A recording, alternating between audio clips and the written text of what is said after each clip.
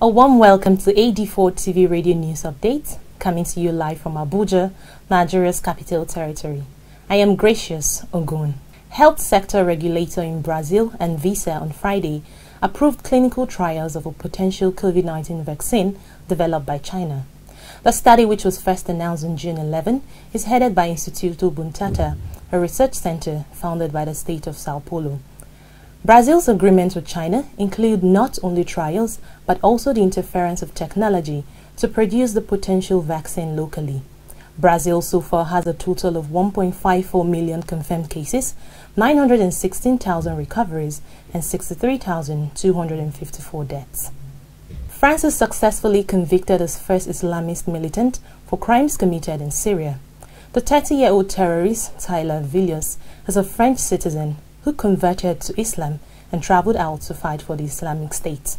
He was sentenced to 30 years in prison by a Paris court on Friday.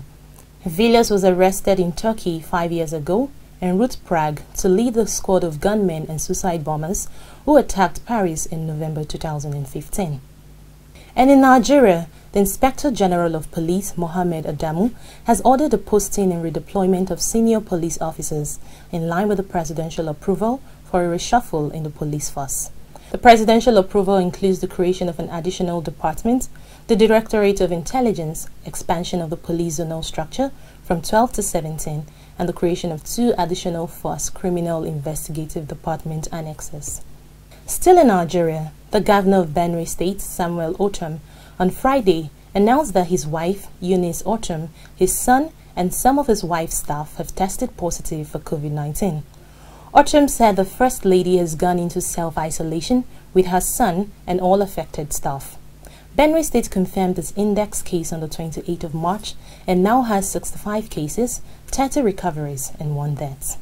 Similarly, Governor of Ondo State, Nigeria, Rotimi Akeredolu, who tested positive for COVID-19 recently, has declared that there is no vacuum in the governance of the state, foreclosing the possibilities of handing over to his deputy, Agbola Ajayi.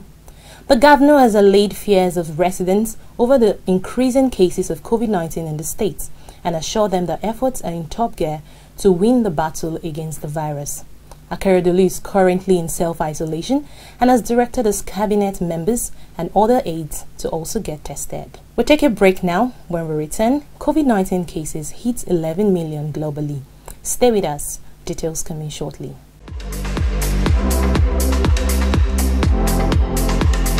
A housewarming is a party held to celebrate moving to a new house. The origin of this word goes thus. A long time ago, before the 1800s, when central heating was invented in the Western world, housewarming was a tradition where invited guests gathered in a new house, contributing firewood to burn in the fireplace and warm the house up. Welcome back. You're watching AD4 TV Radio News Update. The global tally of COVID-19 cases has exceeded 11 million as of Friday, marking another milestone in the spread of the disease that has killed more than 500,000 people in 7 months. The World Health Organization said the number of cases is more than double the figure for severe influenza illnesses recorded annually. Of a total of 11 million confirmed cases across the globe, 5.83 million patients have recovered, with 524,000 casualties. Saudi Arabia has extended government measures to mitigate the economic impact of the coronavirus pandemic in the country. King Salman has ordered an extension of the government initiatives for an unspecified additional period. He said this would build on urgent government measures that support individuals, investors, and private businesses, as well as alleviate financial and economic consequences of the coronavirus. So far, Saudi Arabia has reported more than 194,000 coronavirus cases, the largest number in the Arab world, and 1,698 deaths. The police in Enugu State, Nigeria, has arrested Ifeoma Ezeogu for physically assaulting 10-year-old Chinoyen Nadi by drilling nails into her head. The woman also allegedly pressed the hot electric iron all over the body of the minor, who works for her as a domestic help. Director of the Women's Aid Collective, Joy Ngozi, who said her office was notified about the incident on Friday, described it as evil and horrific. She added that the police in the state have started an investigation into the matter and demanded that the right measures be taken to apprehend the culprits.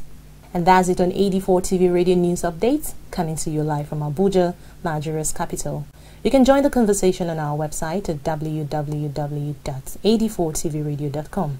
Please follow us on our social media platforms at AD4 TV Radio on Facebook, Twitter, LinkedIn, and Instagram. Please subscribe to our YouTube channel at AD4 TV Radio. Many thanks for watching. I am Gracious Ogun.